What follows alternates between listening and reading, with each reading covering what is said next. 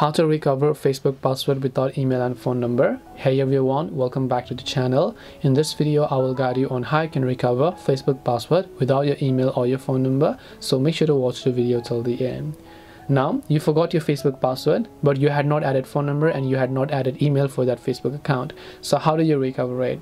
So for this, come to facebook.com, or you can also open the Facebook app instead, and then just go to forgotten password section.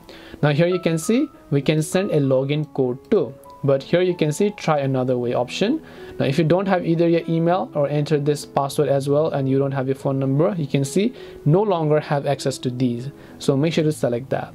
When you select no longer have access to this, I've lost access to my login details. What you need to do, if you can't access the phone number or email in this account, you can tell them how they can reach you, confirm that it's you. Now for this you might want to verify it. So if you select a photo of yours, it's going to actually verify with the photo inside that Facebook account and then check whether or not this account really belongs to this person. So now just click on start option.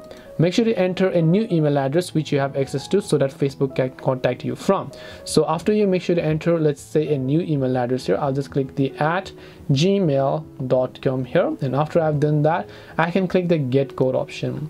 It will send a code over here, and once I've done that, you can simply set a new login email address in this case, and after you've done that, you should be able to follow the on-screen instructions and basically recover your Facebook account without email and without password. Hope this video was helpful. If you have any questions, feel free to leave them down.